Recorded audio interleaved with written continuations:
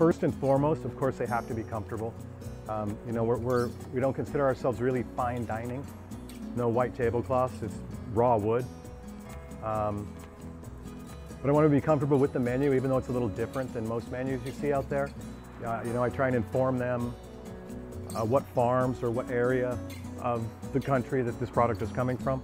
Most people really enjoy that. I'd like them to experience something different that they've never had before, which is challenging when it comes to the food world, because you'd like to think almost everything's been tried somewhere, sometime. Just to enjoy it, you know, relaxing atmosphere. We do live music occasionally on the weekends, and of course have a great meal.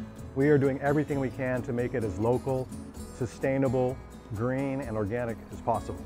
Living in this area, the agriculture within a 60-mile radius is some of the best in the world. Why would you not want to utilize it?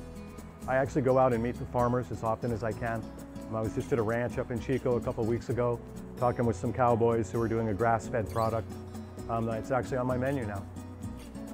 So it's all about being local and sustainable, reducing our carbon footprint, and helping the future. I mean, when we talk about the materials that they used to build it, it's all local wood from a winery that was torn down in Napa Valley.